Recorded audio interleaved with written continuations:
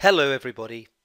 Today we're thinking about gas exchange in plants, and in particular about how the balance of respiration and photosynthesis shifts during the 24-hour period, shifts because of light intensity. Let's start off by having a look at a little bit of leaf anatomy. This shot here is of the underside of a leaf, of the lower epidermis of the leaf. You can see guard cells here, well, just general epidermal cells around here, subsidiary cells as they're called here, and then guard cells here, these kind of balloon-like cells on the underside of a plant. This stoma in the middle, plural stomata, singular stoma, is just a gap into the leaf. And the way that these guard cells work is that they have a reinforced cellulose edge along here, more cellulose along this edge than on the other edge, and therefore when they expand, this edge expands less than this edge here. So as it expands, it stretches, opening up this hole. Now, it is through that hole that gas exchange will occur in the leaf of a plant. This is a cross-section of one such leaf, and we can see down here are lower epidermis, guard cells, and the stoma here. Gas exchange is extremely important. Plants need to get hold of carbon dioxide, which is an extremely rare gas in the atmosphere from the point of view of a plant. They need that carbon dioxide as a raw material for photosynthesis. And it's always worth being able to rattle off in your mind the equation for photosynthesis. It is, of course, 6CO2 plus 6H2O goes to C6H12O6 plus 6O2. That is worth just having at the tip of your tongue all the time. Gas exchange works because our palisade mesophyll cells here, which are packed full of chloroplasts as it shows here, are nicely stacked but also have little gaps there, and then we have this spongy mesophyll here with air spaces between the cells themselves, and so carbon dioxide can diffuse in from the atmosphere all the way through to here. And there is another video looking at the structure of leaves. Give it a go. Not only do plants need to get hold of CO2 for photosynthesis, but the O2 that they produce needs to leave, and that will diffuse out through this stoma here. This is all by diffusion, so it's all on concentration gradients as the palisade mesophyll cells use CO2 in photosynthesis, as the chloroplasts use that up. So the concentration of carbon dioxide will become lower in this, where's my pen gone? There it is. It will become lower in this region of the leaf, and so carbon dioxide will diffuse in, down a concentration gradient from a high concentration to a low concentration. Well, that's all very well during the day, but what about nighttime? Let's kill the lights. Did you see that?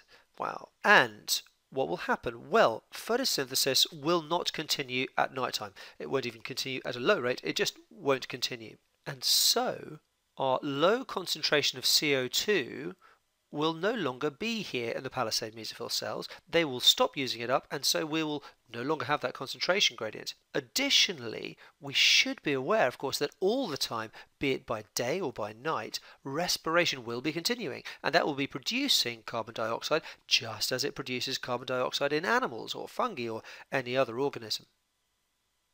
So therefore we have a reversal of our concentration gradients.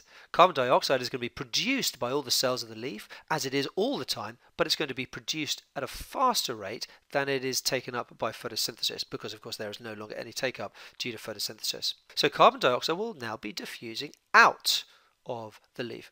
Out, there we go. By the same token, oxygen, whereas previously the leaf was producing more oxygen than it was releasing, is now going to be producing no oxygen and only taking oxygen in. So we're going to have a higher concentration of oxygen out here than we do in here, because here the concentration of oxygen will be a little lower. Let's have a look at that on a graph. Let us say that this is the rate of respiration. We take it as being a flat rate. Regardless of the light intensity, the rate of respiration isn't going to change. If you look at our y-axis label here, this is the relative rate of CO2 release or uptake. For respiration, we're talking about carbon dioxide release, and that doesn't change according to light intensity. Now let's put the line for photosynthesis onto this graph. You can see that at low light intensities there is no photosynthesis, and then as we start to get enough light to photosynthesize, so its rate climbs up this way, and it keeps on climbing and climbing and climbing. At light intensities lower than this point here, we have overall CO2 production. Whereas everything on this side of this dividing line that we've popped up here, we're going to have CO2 uptake. And this point here, where the two lines cross, we call that the compensation point. There is no overall CO2 production or uptake. So if you like, you can think of respiration balancing photosynthesis. Of course, it's balancing photosynthesis in two other ways as well. It's balancing photosynthesis in O2 production and uptake. So respiration is using O2 at the same rate as photosynthesis is producing O2. Likewise, also the sugars that each of them involve. Respiration at this point is going to be using those sugars, such as glucose, at the same rate as photosynthesis is making those sugars, such as glucose. This is a nice little experiment to demonstrate the CO2 production. Our technicians set this up for us and we're very grateful for it. We've got in these boiling tubes a sample of pondweed called elodea. I'll just write elodea over here. My handwriting is normally better than this with an all ink and pen. I should just put that disclaimer out there now. This is our starting point. We've got elodea in 2 tubes and we've got 2 empty tubes here. In each of the 4 of these tubes we have something called hydrogen carbonate indicator. That's going to be on a table later on in this video. Hydrogen carbonate indicator changes colour according to the concentration of carbon dioxide in the solution. Now we're starting off with an approximately atmospheric concentration of CO2 in each of these 4 boiling tubes, and the colour is this nice orange colour. That you can take as being normal or medium or atmospheric concentrations of CO2. Well, we're now going to wrap some up in foil. This of course will shut off the light. This is our elodea here, and there is elodea in this boiling tube here, but it's all wrapped up in foil with the result that it is absolutely dark in there. These 2 don't contain elodea. These are our negative controls. They have no living organism in there. We're just setting them up in this way to show that light itself is not the cause of any change that we come to see. And now let's have a look at them 24 hours later. We left these tubes for 24 hours. Let's have a look. Okay, well we've got the foil removed from them and they've come out. I like this experiment. You get quite a lot of nice pretty colours out of it. There you go. This elodea has turned its indicator purple. This elodea has turned it yellow, and we're very pleased to see that these negative controls have shown no change from the original. Why has this gone purple? Why has this gone yellow?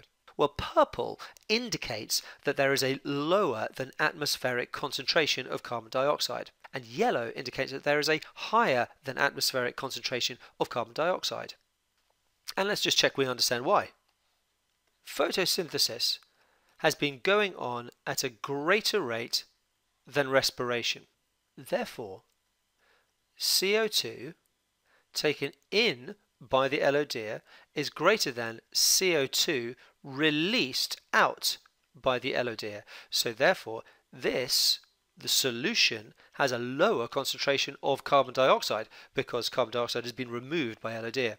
However, in this sample over here, photosynthesis equals 0 because it's been in the dark. Therefore, photosynthesis is smaller than the rate of respiration. CO2 taken in by the plant is much smaller than CO2 released by the plant, released out by the plant. Therefore, as this plant is giving out CO2 overall, the CO2 concentration rises in this boiling tube, whereas in this case the CO2 enters the plant and is taken up. I hope that makes sense. Here's a little summary table to help us remember the colour changes. You do need to remember these colour changes for GCSE. You will need to be able to manipulate them in questions as well. Furthermore, I've got this little cheeky question for you to ponder. If we were to have a boiling tube in direct sunlight with this hydrogen carbonate indicator, pondweed, and a small aquatic snail, what colour would we expect after 24 hours? Well, why don't you have a crack at that and see how you do? Thanks very much, and I hope that helps.